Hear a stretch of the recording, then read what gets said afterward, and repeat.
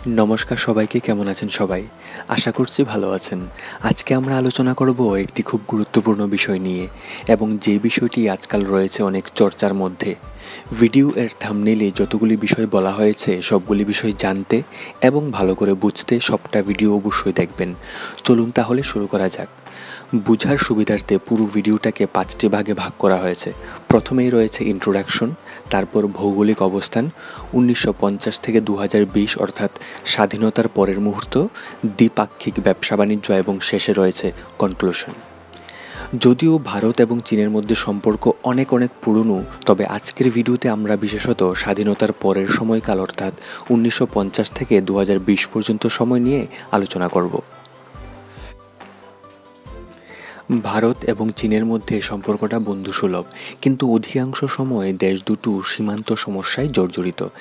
ভারতই সেই দেশ যে প্রথম চীনকে একটি নতুন দেশ হিসাবে স্বীকৃতি দেয় 1950 সালে, আর তখন থেকে মূলত দুটি দেশের মধ্যে আধুনিক সম্পর্ক শুরু হয়। দুটি দেশের মধ্যে সাংস্কৃতিক এবং অর্থনৈতিক সম্পর্ক শুরু হয় প্রাচীন যুগ থেকেই। তখনকার চীনের সিল্ক রোড শুধু ব্যবসা বাণিজ্যের জন্যই ব্যবহৃত হয়নি। এই সিল্ক রোড সহায়তা করেছিল বৌদ্ধ ধর্মের প্রচারে ভারত থেকে চীন সহ পূর্ব এশিয়ার আরও বিভিন্ন দেশে। মূলত এই সীমান্ত সমস্যার পরিণতি হিসাবেই দুদেশের সেনারা এই পর্যন্ত মোট 3বার মুখোমুখি হয়।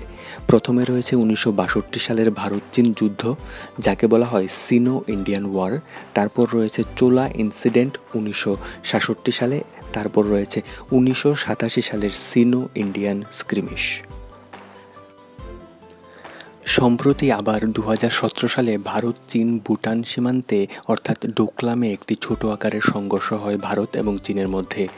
তবে 1980-এর দশকে দুদেশের মধ্যে সম্পর্ক কিছুটা স্থিতিশীল হয়েছিল 1988 সালে প্রধানমন্ত্রী রাজীব গান্ধীর চীন সফর দিয়ে। এর ফলস্বরূপ 2008 সালে চীন কিন্তু হয়ে যায় ভারতের সবথেকে বড় ট্রেডিং পার্টনার, এবং তখন থেকে দুদেশের মধ্যে তৈরি হয় সৈন্য সম্পর্ক, এবং 2007 সাল থেকে শুরু হয় hand in hand military exercise. অর্থনৈতিক দিক দিয়ে দুটি দেশ উন্নত হতে থাকলেও দুটি দেশের সামনে ছিল অনেকগুলো সমস্যা। ব্যবসার দিক থেকে ভারত অনেক পিছিয়ে আছে। কোনো দেশই সীমান্ত সমস্যার সমাধান করতে সফল হয়নি আজ পর্যন্ত। বারংবার চীন সীমান্ত অতিক্রম করার চেষ্টা করেছে এবং করছে। সীমান্তে ভারতের যোগাযোগ ব্যবস্থার উন্নতি নিয়ে চীনের রয়েছে মাথাব্যথা। অবশ্য চীন নিজে তার সীমান্তের যোগাযোগ ব্যবস্থা অনেক আগেই উন্নত করে ফেলেছে। 2014 সালে বিবিসি ওয়ার্ল্ড সার্ভিস পোলের মতে 47% ভারতীয় চীনকে নেতিবাচক দৃষ্টিতে দেখে, এবং 23% ভারতীয় চীনকে ইতিবাচক চোখে দেখে। আর অন্যদিকে 35% চীনই ভারতকে নেতিবাচক দৃষ্টিতে দেখে এবং 27% চীনই ভারতকে ইতিবাচক চোখে দেখে। তবে এর মধ্যে 2020 সালে ভারত চীন তাদের সম্পর্কের 70 বছর পূর্ণ করে নেয়। এবারে রয়েছে ভৌগোলিক অবস্থান। ভারত এবং চীন সীমান্তে রয়েছে সুবিশাল হিমালয় পর্বতমালা। ভারত চীন উভয়ের সীমান্ত রয়েছে নেপাল এবং ভুটানের সাথে। দুর্ভাগ্যবশত সম্পূর্ণ জম্মু কাশ্মীরের মাত্র 60% ভারতের নিয়ন্ত্রণে রয়েছে। বাকি 30% অবৈধভাবে দখল করে রেখেছে পাকিস্তান, এবং 10% রয়েছে চীনের কাছে। অরুণাচল প্রদেশকে নিয়েও রয়েছে ভারত এবং চীনের মধ্যে বিবাদ। বন্ধুরা, ভিডিও ভালো লাগলে অবশ্যই চ্যানেল সাবস্ক্রাইব করে বেল আইকন ক্লিক করুন এবং লাইক করতে ভুলবেন না। আপনার মতামত কমেন্টে লিখবেন। এবারে চলে আসছি আজকের আলোচনার মূল পর্বে। 1950 থেকে 2020। ভারতের স্বাধীনতা অর্জনের প্রায় 2 বছর পর অর্থাৎ স্বাধীনতা অর্জন করে চীন 1949 সালের 1 অক্টোবর। কিন্তু ভারতের স্বাধীন হবার পর প্রধানমন্ত্রী নেহেরু ভারতের বিদেশ নীতি নির্মাণ করেন মূলত দুটি নীতির উপর। প্রথমে রয়েছে নন অ্যালাইনমেন্ট, অর্থাৎ সে সময়ে কিন্তু পুরো পৃথিবী দুটি ভাগে বিভক্ত ছিল। এক হলো ইউএস অর্থাৎ আমেরিকা, এবং অন্যটি হলো ইউএসএসআর অর্থাৎ বর্তমান রাশিয়া। ভারত কিন্তু তখন কারোর পক্ষে যোগদান করেনি। আরও একটি নীতি হলো পঞ্চশীল এগ্রিমেন্ট, যা ছিল মূলত পার্শ্ববর্তী দেশগুলির সাথে শান্তি বজায় রাখার জন্য। আর পণ্ডিত নেহেরু এও বিশ্বাস করতেন যে চীনও বুঝি এই নীতিতে বিশ্বাস করে, যদিও পরবর্তী সময়ে চীন নেহেরুর এই বিশ্বাসকে ভেঙে চুরমার করে দেয়। যদিও চীনের বিষয়ে বারংবার নেহেরুকে সতর্ক করেছিলেন তৎকালীন উপপ্রধানমন্ত্রী এবং স্বরাষ্ট্রমন্ত্রী সর্দার বল্লভভাই প্যাটেল, কিন্তু পণ্ডিত নেহেরু তার কোনো কথায় কর্ণপাত করেননি, কেননা তিনি মগ্ন ছিলেন হিন্দি চিনি ভাই ভাইয়ের স্লোগানে, যেটি ছিল মূলত চীনের একটি ষড়যন্ত্র। ভারত এবং চীন তাদের মধ্যে কূটনীতিক সম্পর্ক সৃষ্টি করে 1950 সালের 1 এপ্রিল, এবং এর কিছুদিনের মধ্যেই চীন তার আসল রূপ দেখানো শুরু করে। 1950 সালে অক্টোবরে চীন আক্রমণ করে তিব্বত, আর সেই সময়ে তিব্বত ছিল চীনের তুলনায় অনেক দুর্বল। তিব্বতের 8,000 সেনাকে চীন অতি সহজেই হারিয়ে দেয় এবং দখল করে নেয় তিব্বত। আর বলা হয় চীন এখন পর্যন্ত প্রায় 12 লক্ষ তিব্বতবাসীদের হত্যা করেছে। তবে আরও একটা বিষয় আপনার জানা দরকার যে তিব্বতের লোকেরা কিন্তু শান্তিপ্রিয়, কেননা তিব্বতবাসীরা বৌদ্ধ ধর্মের লোক। ভারত ও চীনের মধ্যে পঞ্চশীল চুক্তিটি স্বাক্ষরিত হয় 1954 সালে। আর এর মধ্যেই কিন্তু তিব্বতে চীনের অত্যাচার বাড়তেই থাকে, আর তাই তিব্বতের ধর্মগুরু দালাই লামা 1959 সালে ভারতে আশ্রয় নেন, আর তখন থেকে ভারত চীনের সম্পর্কটি নষ্ট হতে থাকে। তবে একটা বিষয় জেনে প্রত্যেক ভারতবাসী গর্ববোধ করবেন যে সেই সময় ধর্মগুরু দলাই লামা কিন্তু একা ভারত আসেননি, তার সাথে ছিল প্রায় 20,000 তার অনুগামীরা। ভারত শুধু তাদের আশ্রয়ই দেয়নি, তাদের জন্য তৈরি করে দেওয়া হয় সকল প্রকার সুযোগ সুবিধা। কেন বলছি এই কথা?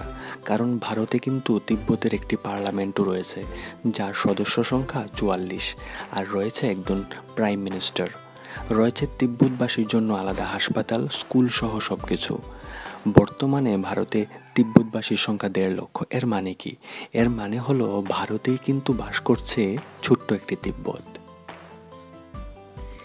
যেই দালাই লামাকে সবাই আমরা এত শ্রদ্ধা করি এবং 1889 সালে তাকে নোবেল শান্তি পুরস্কারেও ভূষিত করা হয়, তাকে চীন বলে কিনা উনি একজন সন্ত্রাসবাদী। এই কথা শুনতেও খারাপ লাগে, কিন্তু এর থেকে আমরা আবারও দেখতে পারি চায়নার আসল মুখোশ। দালাই লামা সম্পর্কে আরও দু একটি কথা। দালাই লামা কিন্তু কারো নাম নয়, বরং এটি একটি উপাধি। বর্তমান 14তম দালাই লামার আসল নাম তেনজিন গায়াৎসো, যার বর্তমান বয়স 84 বছর। চীনের বিশ্বাসঘাতকতার বিষয়টি আরও একটি ঘটনা দিয়ে পরিষ্কার হয়। যখন ইউনাইটেড নেশনসের সিকিউরিটি কাউন্সিলে স্থায়ী সদস্যপদের বিষয়টি আসলো, তখন ভারতের কাছে সুযোগ ছিল স্থায়ী সদস্যপদ হওয়ার, কিন্তু তখন নেহেরু বলেন, আমরা স্থায়ী সদস্যপদ চাই, কিন্তু সেটা চীনের মূল্যে চাই না। চীন সেই সময় থেকে স্থায়ী সদস্য, আর এই চীন আজকে ভারতের স্থায়ী সদস্যপদের ক্ষেত্রে সবথেকে বড় পথের কাঁটা হয়ে দাঁড়িয়ে আছে। বলা হয় দালাই লামাকে ভারত আশ্রয় দেয় বলেই চীন মূলত ক্ষুব্ধ হয়ে 1962 সালে ভারত আক্রমণ করে, আর সেই সময় ভারত সরকারের চীনের প্রতি অন্ধবিশ্বাসের কারণে ভারতীয় সেনা মোটেও প্রস্তুত ছিল না, আর ভারত অনেক ক্ষয়ক্ষতির সম্মুখীন হয়। তখন চীন আমাদের জম্মু কাশ্মীরের আকসাই চীন দখল করে নেয়। পরে পণ্ডিত নেহেরুকে সংসদে এই বিষয়ে প্রশ্ন করা হলে তিনি বলেন, আকসাই চীন একদম অনুর্বর জমি, সেইখানে কিছু উৎপন্নও হবে না, তাই এটা আমাদের কাজে লাগবে না। এর উত্তরে আরেকজন সাংসদ বলেন, আপনার মাথাতেও কোনো চুল গজায় না এখন, তো চীনকে সেটা কেন দিয়ে দিচ্ছেন না?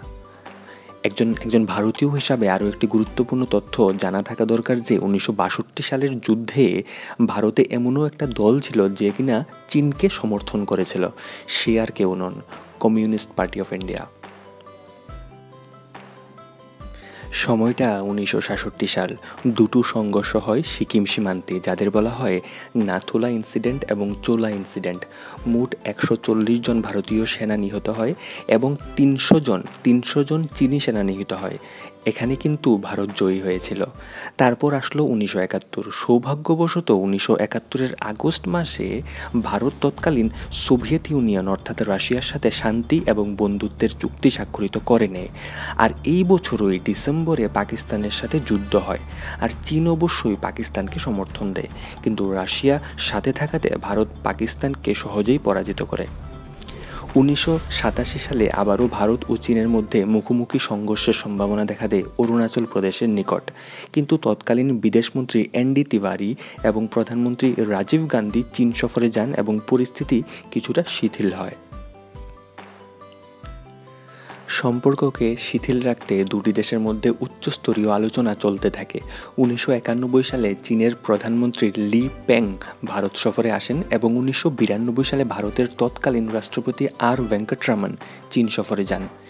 কিন্তু 1998 সালে ভারতের পারমাণবিক অস্ত্র পরীক্ষার ফলে আবার চীনের মাথা ব্যথা হয় এবং স্বাভাবিকভাবেই সম্পর্কের অবনতি হয়। তখন ভারতের প্রতিরক্ষা মন্ত্রী জর্জ ফার্নান্ডিস প্রকাশ্যে বলেন, আমার মতে চীন ভারতের প্রথম শত্রু এবং ভারতের সুরক্ষার ব্যাপারে যদি কেউ চিন্তা করে থাকে সে অবশ্যই আমার সাথে একমত হবে। 2000 সালে কূটনীতিক সম্পর্কের 50 বছর উপলক্ষে তৎকালীন ভারতের রাষ্ট্রপতি কে আর নারায়ণন চীন সফর যান। 2004 সালে সিকিমের নাথুলা এবং জেলেপ্লা পাস খুলে দেওয়া হয় এবং এই বছরই দুদেশের মধ্যে ব্যবসা বাণিজ্য $10 বিলিয়ন অতিক্রম করে। পরিস্থিতি কিছুটা নিয়ন্ত্রণে আসে। 2013 সালে চীন তার সুবিশাল পরিকল্পনা সবার সামনে রাখে, যার নাম ওয়ান বেল্ট ওয়ান রোড। এর মাধ্যমে অবশ্য চীন চায় পুরো বিশ্বের সাথে যোগাযোগ স্থাপন করে ব্যবসা বাণিজ্য করতে। ভারত চীনের এই প্রস্তাবে যোগ দিতে মানা করে, কারণ ওয়ান বেল্ট ওয়ান রোডের একটি গুরুত্বপূর্ণ অংশ অর্থাৎ সিপ্যাক চাইনা পাকিস্তান ইকোনমিক করিডোর যায় ভারতের জম্মু কাশ্মীর দিয়ে, যেটাকে পাকিস্তান অবৈধভাবে দখল করে রেখেছে। তারপর আসে 2017 সাল, ডোকলাম বিবাদ। ভারত, ভুটান, চীন সীমান্তে এই বিবাদ বাড়তে থাকে। শেষে এই উত্তেজনাকে কথাবার্তার মাধ্যমে কমানো হয়। দুপক্ষের মধ্যে শান্তি আনার জন্য 2018 এবং 2019 যথাক্রমে চীনের উহান এবং ভারতের মামাল্লাপুরমে ঘরোয়া বৈঠক করা হয় ভারতের প্রধানমন্ত্রী মোদি এবং রাষ্ট্রপতি শি জিনপিং এর মধ্যে। এবারে চলে আসছি আজকের দিনে অর্থাৎ বর্তমানে। 2020 সালের জুন মাস। ভারত চীন সীমান্তের বেশ কয়েকটি জায়গাতে উভয় দেশের সেনারা একে অপরের মুখোমুখি। সবথেকে খারাপ অবস্থান হয়ে রয়েছে প্যাংগংসোলেকে, যে লেকটি প্রায় 50% রয়েছে ভারতে এবং 50% রয়েছে চীনে। চীন সীমান্ত অতিক্রম করে কিছুটা ভারতে চলে এসেছে, কিন্তু জবাবে ভারতও তার সেনা মোতায়েন করে দিয়েছে। চীন মূলত এসব করছে কারণ ভারত সীমান্তে তার যোগাযোগ ব্যবস্থা উন্নত করছে তাই। কিন্তু বিশেষজ্ঞ মহল এও বলছে যে চীন কোভিড-19 এর জবাবদিহি করা থেকে বাঁচতে বিভিন্ন দেশের সঙ্গে সীমান্ত বিবাদে জড়িয়ে পড়ছে। এই ভিডিওটি বানানো পর্যন্ত অর্থাৎ 10 জুন এই ভালো খবরটি রয়েছে যে উভয় দেশ সীমান্ত থেকে তার সেনা কিছুটা সরিয়ে নিয়েছে, যেটা একটা ইতিবাচক দিক। এবারে চলে আসছি আজকের আলোচনার চতুর্থ ভাগে, দ্বিপাক্ষিক ব্যবসা বাণিজ্য। 2004 সালে দুদেশের মধ্যে বাণিজ্য ছিল $3 বিলিয়ন। 2008 সালে সেটা বেড়ে দাঁড়ায় 51 বিলিয়ন, 2012-তে 73 বিলিয়ন এবং 2018-তে 90 বিলিয়ন। চীন ভারত থেকে আমদানি করে মূলত কটন, মূল্যবান ধাতু, তামা, লবণ, সিমেন্ট, প্লাস্টিক। ভারত চীন থেকে আমদানি করে electronic equipment, machine, fertiliser, iron and still, ships and boats. এবারে চলে আসলাম আমাদের অন্তিম পর্বে অর্থাৎ কনক্লুশনে। একটা কথা সব আলোচনা থেকে বলাই যায় যে আন্তর্জাতিক সম্পর্কের ক্ষেত্রে কেউ কারোর বন্ধু বা শত্রু নয়, সবাই তার স্বার্থের দিকে তাকিয়েই কাজ করে থাকে। তো এই ছিল আজকের আমাদের সফর। ভারত চীন সম্পর্কের কোনো গুরুত্বপূর্ণ দিক আপনার জানা থাকলে সেটা অবশ্যই কমেন্টে সবার সাথে শেয়ার করবেন। আবার দেখা হবে নতুন একটি বিষয় নিয়ে। ধন্যবাদ সাথে থাকার জন্য।